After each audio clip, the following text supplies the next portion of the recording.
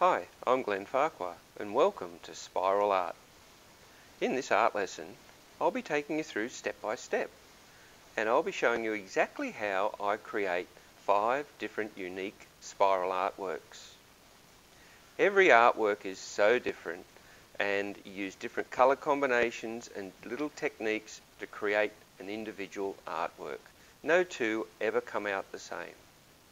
During the lesson, I'll show you the types of paints I use and how I mix those paints.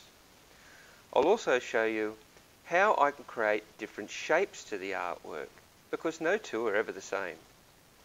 To create these artworks, you do need your own spin turntable. I'll explain how you can create a simple version of a spin turntable, because that's all you need to create your own spiral artworks.